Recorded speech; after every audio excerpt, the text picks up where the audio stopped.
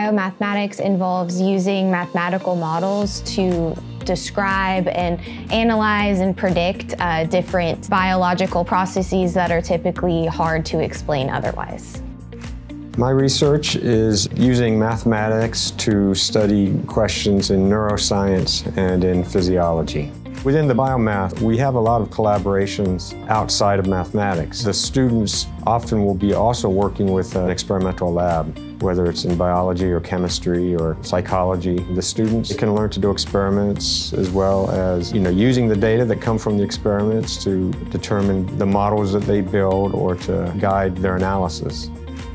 I think the skills you get are very valuable.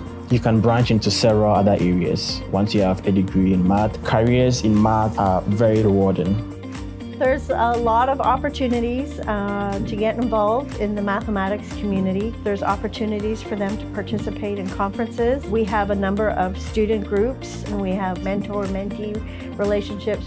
There's a lot of different companies that would employ a biomathematician, different biotech and pharmaceutical companies, the government, and just big research institutions in general. The department at FSU is very close. You get a sense of community and you work really closely with the other people in the program, so I've developed really close relationships that I think will last long after I graduate.